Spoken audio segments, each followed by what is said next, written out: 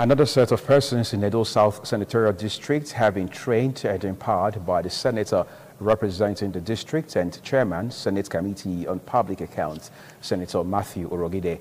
Best in Bere reports that the participants were trained on agro-based business during a one-day training program held in Benin City.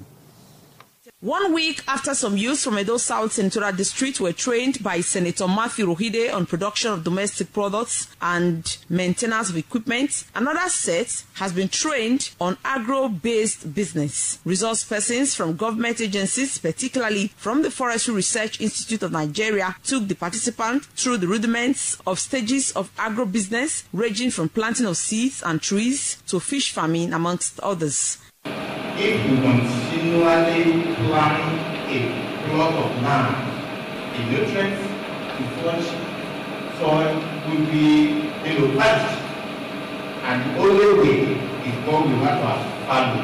That is, we will allow that land to rest. The bee products such as the honey, bee wax, the venom, the propolis, and the rest as essential for human life sustenance. The Katina is also known as the tiger's nose, and it has a conical shape and fairly pointed shell. It also reproduces through reciprocal copulation and to produce viable eggs, and they lay about 150 to 200 eggs per clutch.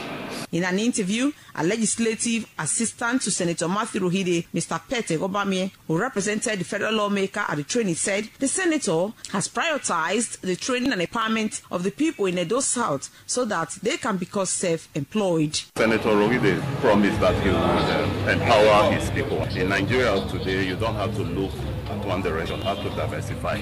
So he has always done this. This is the 9th in the series of the trainings he has brought to Edo South. The participants who were presented with certificates as starter packs eulogized Senator Mathew Urhoghide for fulfilling his campaign promises. We are really so grateful for our thoughtful and wise senator. He's such a man of wisdom. We know that what we have learned is not something we are just going to throw away. It's something we are really going to work on.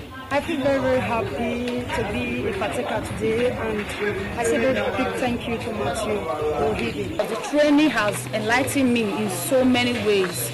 Unlike before, I didn't know how to go about rearing of snake, but today I got it very well. Yeah, I want to say a big thank you to Senator Mathew Urhoghide, the promise keeper. 50 persons were trained and empowered. Best in Bere reporting.